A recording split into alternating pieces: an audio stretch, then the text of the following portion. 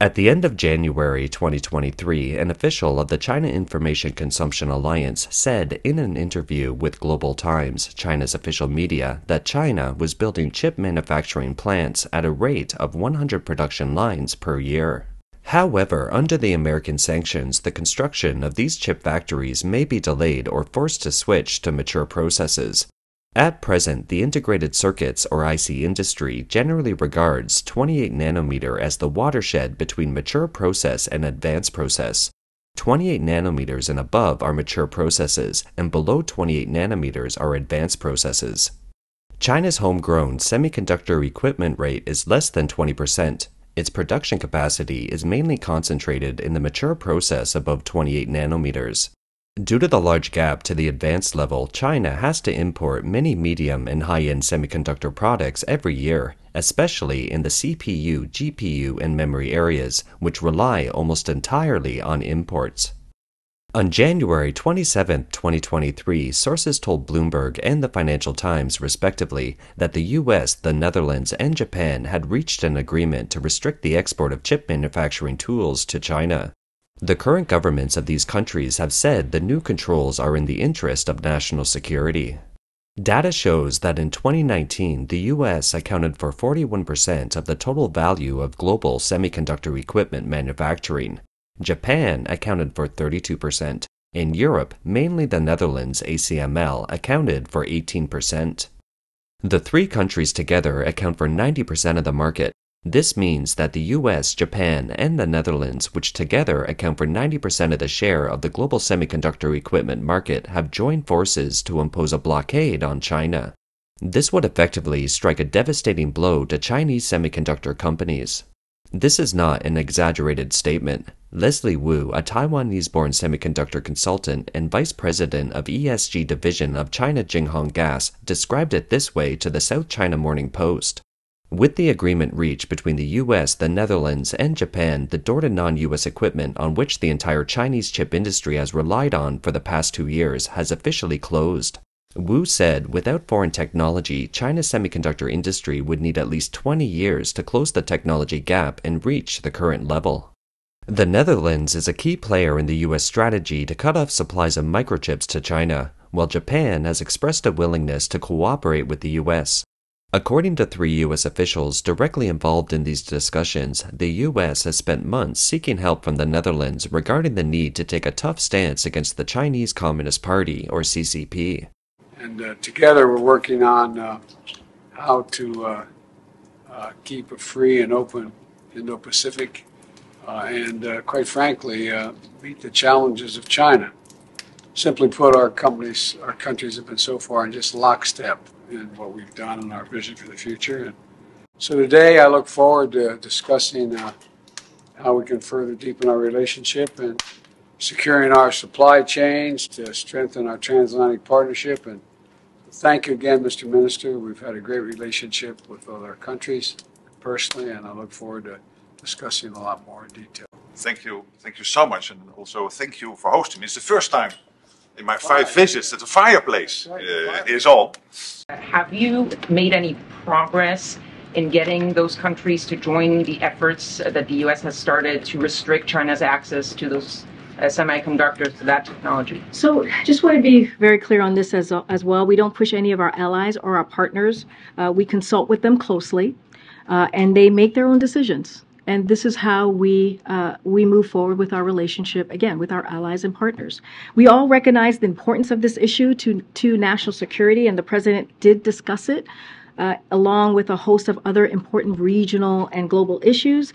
Bloomberg and the Financial Times reported, according to people familiar with the matter, during the talks, the U.S. reached an agreement with the Netherlands and Japan to restrict exports of some advanced chip-making machines to China.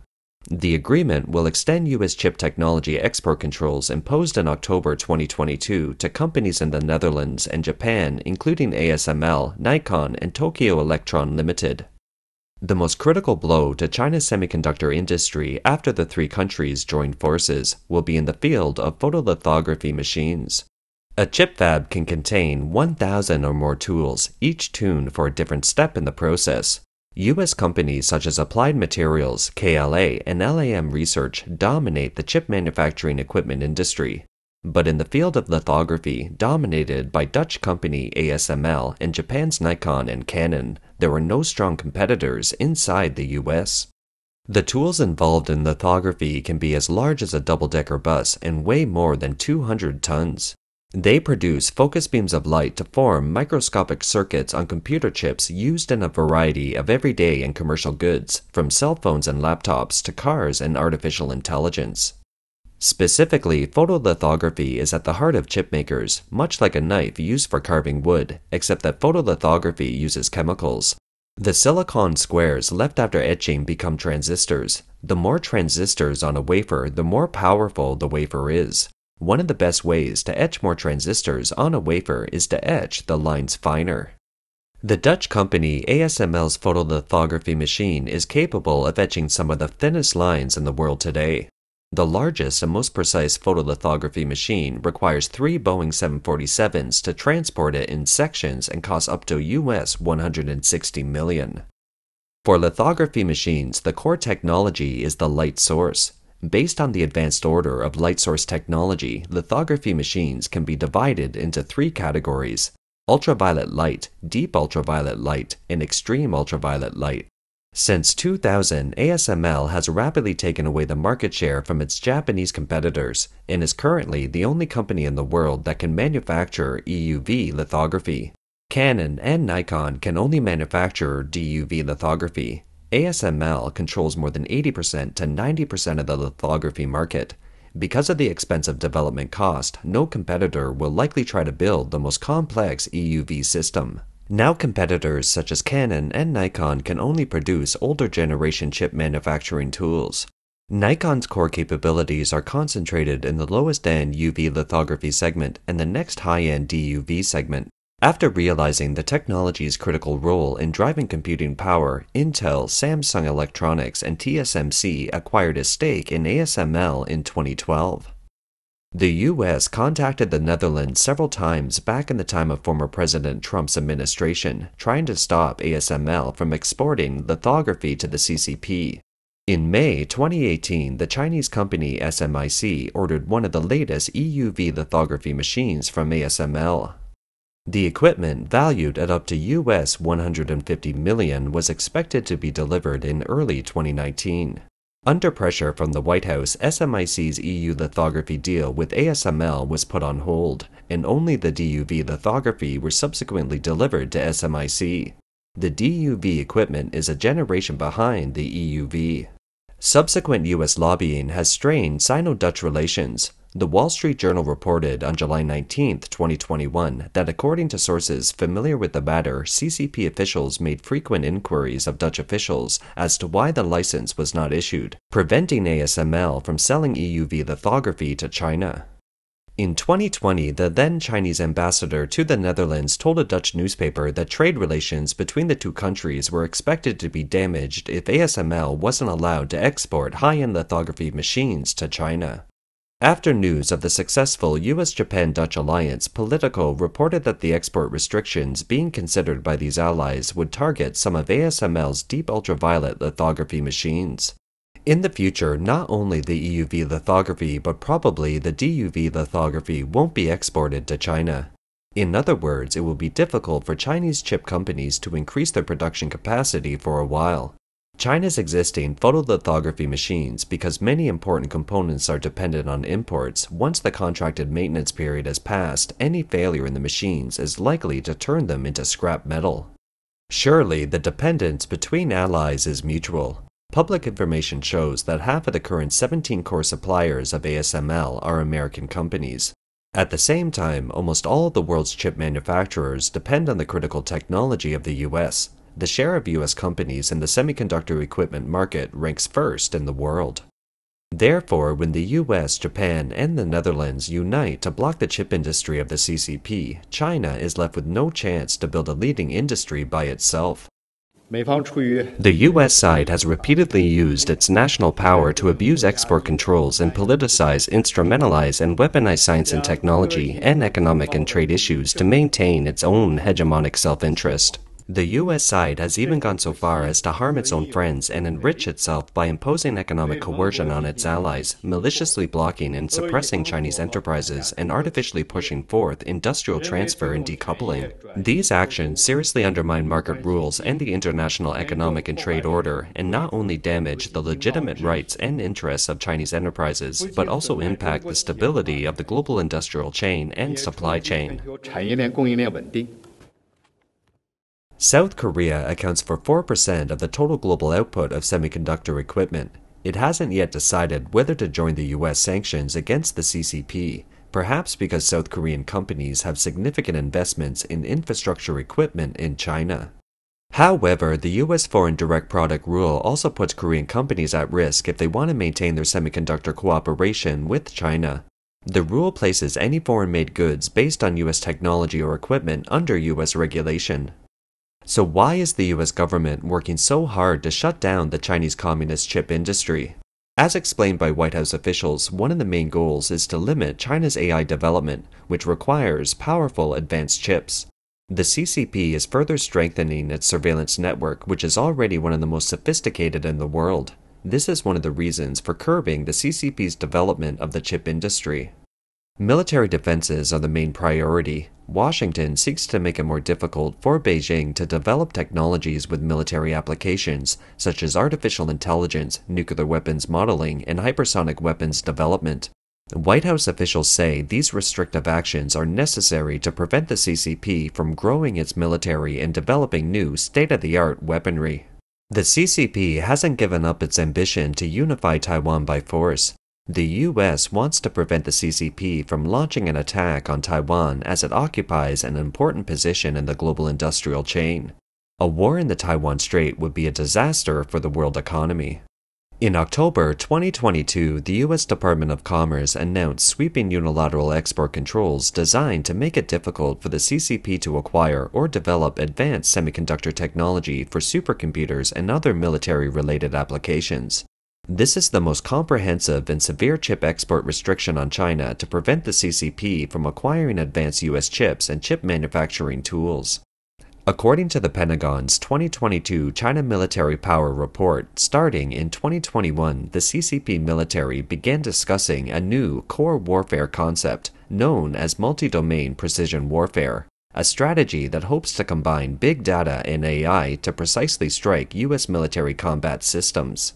According to the report, the CCP has designated AI as one of its priority areas of technological development and sees it as central to intelligent warfare. The PLA could also use AI for cognitive domain operations to conduct disinformation campaigns, analyze public sentiment online, and run bot networks on social media, etc. The U.S. ban has left the Chinese chip industry in a pessimistic mood. In a report in the South China Morning Post, the founder of a Chinese AI software startup said the sanctions had led to a shortage of high-end performance chips, pushing up the price of existing chips, narrowing profit margins, and discouraging potential customers. Our cost to buy chips has gone up 5 or 6 times, he said. In the long run, he believes sanctions will force large companies to redesign their products or even exit the market, while many small and medium-sized companies could go out of business. Even for those companies that survive, R&D funding will be cut, affecting the ability to innovate and shrinking the industry as a whole. The CCP has criticized the U.S. approach as an attack on free trade and filed a complaint with the WTO in response. On December 12, 2022, the Chinese Ministry of Commerce issued a statement saying, China has filed a lawsuit with the WTO as a necessary way to address China's concerns through legal means and to safeguard its legitimate rights and interests. In response, the U.S. said the WTO is not the appropriate forum to address national security issues. In a statement, the U.S. Assistant Deputy Secretary of Commerce said, U.S. national security interests require that we act decisively to deny access to advanced technologies, implying that the CCP's military and civilian sectors are not clearly separated. The CCP has invented distinctive civil-military integration institutions. There exist a large number of companies in China, some of which are ordinary companies, some are listed companies, scientific research centers, universities, and so on. On the surface, they are civilian institutions that have nothing to do with the military or military purposes, but in reality, they are inextricably linked to the CCP military. They collect intelligence and develop products for the military. The military even sends personnel to participate in all aspects of the production and operation, management, and technology development of these agencies. In a way, the military controls these agencies. These imposters and disguised civilian institutions can circumvent U.S. controls and continuously import various high-tech achievements directly or indirectly from the U.S. They even raise money from the U.S., either by issuing stock or by going directly to investors. A report released on February 1, 2023 showed that U.S. investors made 401 investments in Chinese AI companies between 2015 and 2021, involving a total of US $40.2 billion in deals. The report was released by Georgetown University's Center for Security and Emerging Technologies. According to the report, a total of 167 U.S. investors, including the investment arms of Intel and Qualcomm, participated in 401 investments in Chinese AI companies between 2015 and 2021, accounting for approximately 17% of the 2,299 investments made globally during that period. Data shows that Qualcomm Ventures and Intel Capital have participated in 13 and 11 investments in Chinese AI companies respectively. GGV Capital, on the other hand, made 43 investments, the most of any U.S. firm. The report also notes that many venture capital firms may have made investments with Chinese companies that are on the U.S. Department of Commerce Entity List. For example, U.S. investor GSR Ventures invested in Chinese AI companies with Chinese voice recognition company iFlyTech, even after it was placed on the trade blacklist. In addition, Silicon Valley Bank and Wanxian American Healthcare Investments Group have made investments in Chinese AI companies along with China's SenseTime. However, SenseTime technology has previously been added to the trade blacklist. Both companies were blacklisted in 2019 and are prohibited from receiving U.S. technology exports. Reuters reports that the Biden administration is expected to release an executive order this year curbing some U.S. investments in the sensitive Chinese technology sector. Needless to say, the CCP has little to counteract in the face of a blockade by the U.S. and its allies. In December 2022, Reuters reported that to counter the U.S. chip ban, the CCP government is expected to develop a plan to support the semiconductor industry on a scale of more than 1 trillion RMB, or about US $143 billion. The plan, one of the Beijing government's largest incentive programs over the next 5 years, is likely to be in the form of subsidies, tax breaks, and other incentives to boost domestic semiconductor production and research activities in China, and could be implemented as early as the first quarter of 2023. It's hard for the CCP to do much in the field of microchips, but it might be able to mess up the international market in the area of mature process. 28 nanometers is a chip technology that has been commercialized since 2011. It is widely used in cars, weapons, and a large number of Internet of Things devices. SMIC and other Chinese chip makers may use government subsidies to sell chips cheaply. Chinese authorities may provide more financial support to further increase chip production. Ordinary companies cannot compete in the face of the CCP's cheap dumping strategy because they cannot make a profit. Beijing has a track record of achieving dominance of key technologies by resorting to cheap dumping to crack down on global competitors. Matthew Pottinger, a former Deputy National Security Advisor under Trump and an expert on chip policy at the Hoover Institution, noted that the CCP has done this before with solar panels and 5G devices and could do it again with older chips. Pottinger warned it would allow Beijing to coerce every country and industry that relies on 28-nanometer chips, whether military or civilian, which is a big part of the chip sector. SMIC was founded in 2000 with government support in an attempt to become the world's leading chip maker. It has become the old chip giant. In the third quarter of 2022, it posted nearly US $2 billion in revenue, roughly twice as much as the same period a year prior, at a time of global chip shortages. Chinese semiconductor makers will face tighter equipment restrictions as the US government currently works with companies in Japan and the Netherlands. It has triggered a rush for Chinese chip companies to accelerate their purchases of manufacturing equipment.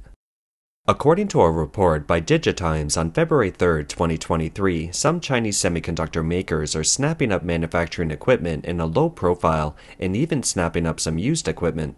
SMIC and Huahong Semiconductor are among them. SMIC is expanding its production of older chips with mature technology. Between September 2020 and July 2021, it announced the construction of 3 chip fabs in Shanghai, Shenzhen, and Beijing for mature processes above 28 nanometers. Samuel Wong, a chip analyst at Gartner, estimates that SMIC will more than triple its production once the new plants go into operation. Meanwhile, new chip factories are proliferating across China. Such an increase in chip supply could bring down chip prices. However, the US and its allies will likely further tighten restrictions if the CCP kicks off its strategy of dumping old chips at low prices.